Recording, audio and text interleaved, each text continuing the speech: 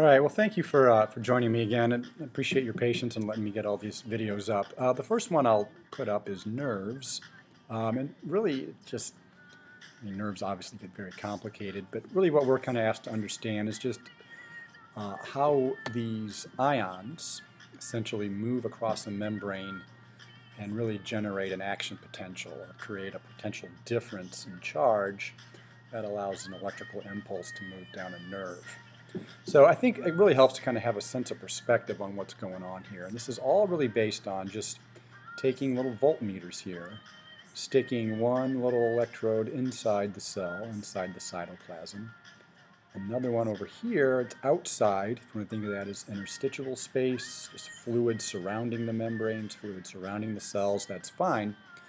And then as you stick an electrode in here, an electrode out here, you get the little needle to wiggle. So if you think about in class, we kind of played around with these guys. I mean, we didn't stick this end into your nerve and this end out of your nerve, but we could, and then you think about something, you move, you get electricity to move through your nerves, our little needle would wiggle. Now I like this one because this range here is the same range we look at with a nerve. It really would go through about -30 or so here, and then it could bounce up over here to like maybe +70 or so.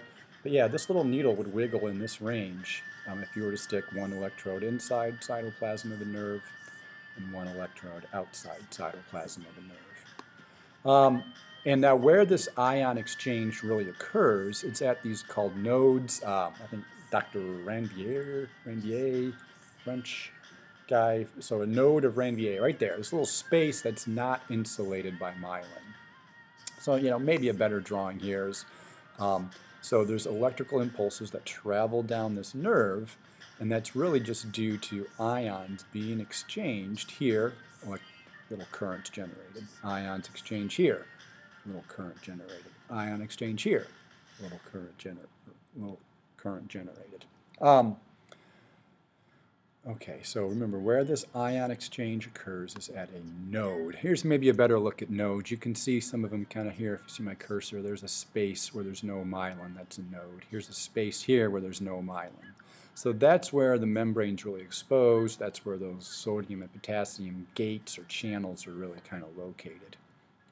All right, so we can stick one electrode inside the cytoplasm, one electrode outside the cytoplasm, and our little voltmeter starts to wiggle, especially as the charged particles come and go inside the cytoplasm and then out into the extracellular fluid. So really what we're asked to kind of look at is what would happen to this little needle as you thought about something, or as an electrical impulse moved down your nerve. Now it's real important to recognize that all of this came from just really studying these little roundworms, these little slimy worms that live in the soil. We use those for all kinds of biology experiments. We've sequenced the entire genome of the C. elegans. I say elegans. But their nerve tissue really functions very similar to ours. It has the same voltage range generated in action potential. So really the simplest nerve tissue we find in animals still functions with these same gates, these same channels, these same voltage ranges occur. Okay, if we stick an electrode in, our needle would wiggle.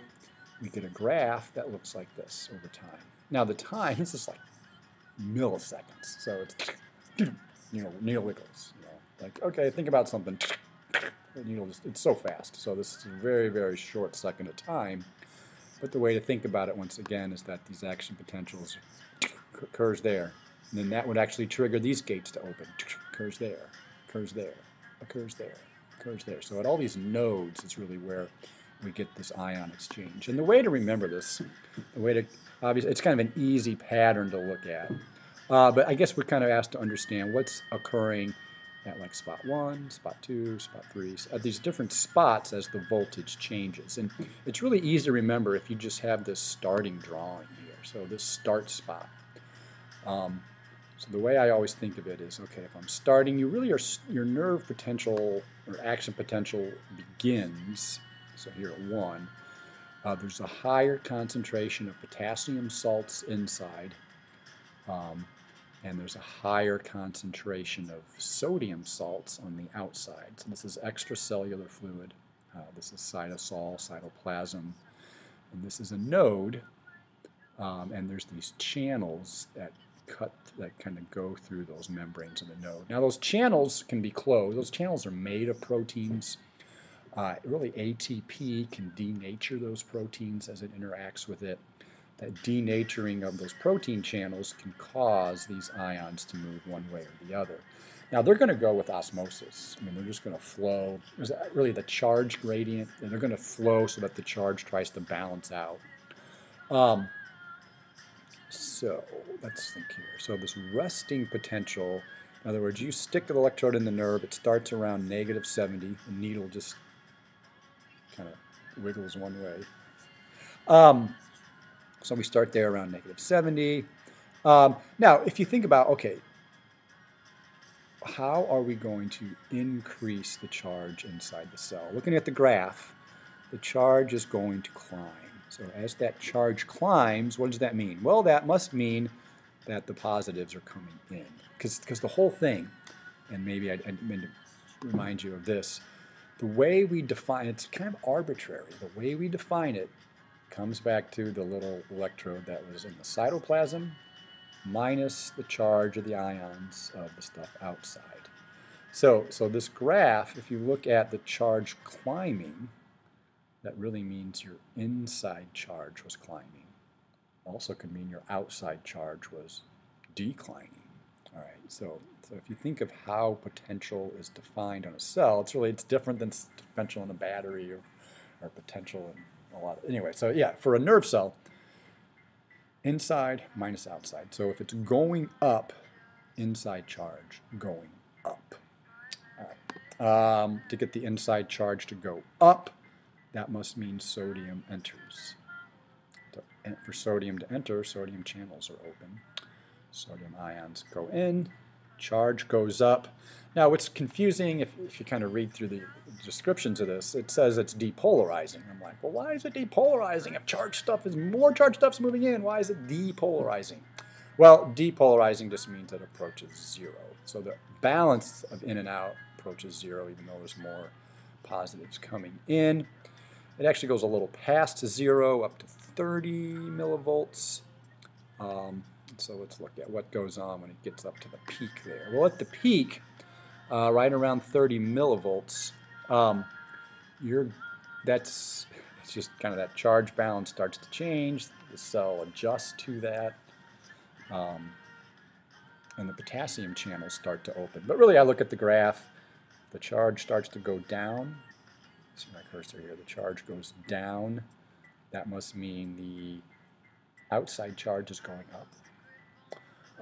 So if the charge goes down, potassium, which was a high concentration of at the beginning, starts to leave. So it gets back to zero. It starts to repolarize itself, kind of go farther and farther back to zero. It actually overshoots that favored resting potential a little bit. So this overshoot is really important because that when that happens, that your nerves they don't like that voltage, they don't function at, they don't respond to stimuli when they've overshot that voltage.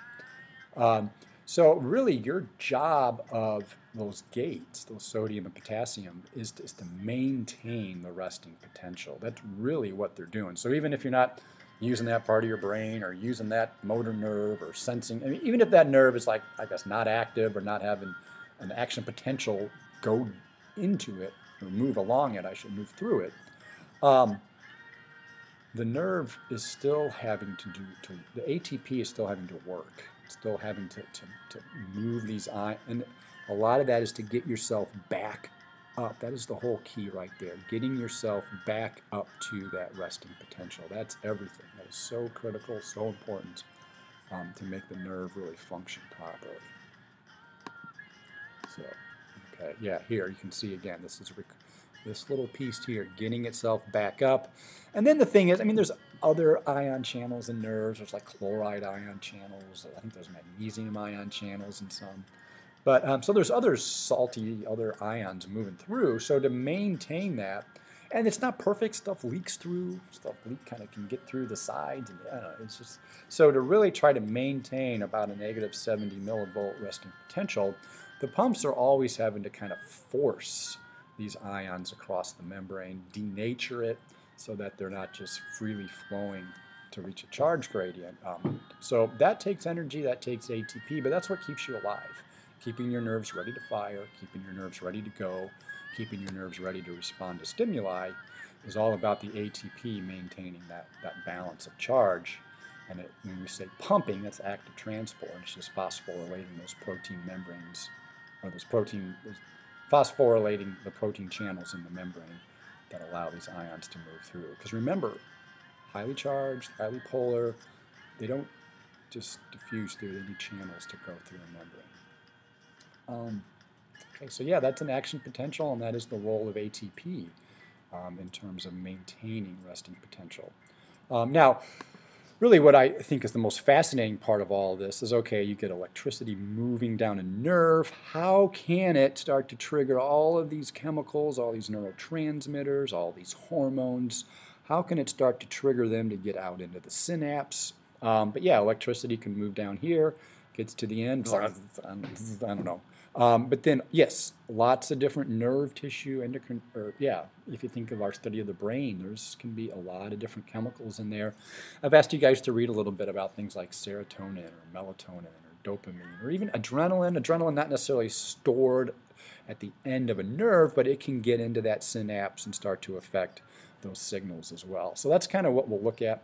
But really, a lot of these chemicals that affect the synapse, a lot of those drugs, a lot of those medicines, especially ones that affect pain sensation, are made by plants. And so I think when we start looking at plants, we'll take a look at a lot of the molecules they produce, how they produce them briefly, and then how they start to interact or affect our synapse. Now, the other place we kind of looked at a synapse is that, well, what if this is a motor nerve? Is this a nerve that makes you move? What kinds of junk and stuff is getting out in this synapse here to really trigger a muscle fiber to twitch? And so we'll kind of look at that. How can this action potential interact? This would be like sarcolemma of a muscle fiber. How can it start to push out stuff there that can cause your muscle fibers to move and twitch and contract? Thanks so much. That was nerves.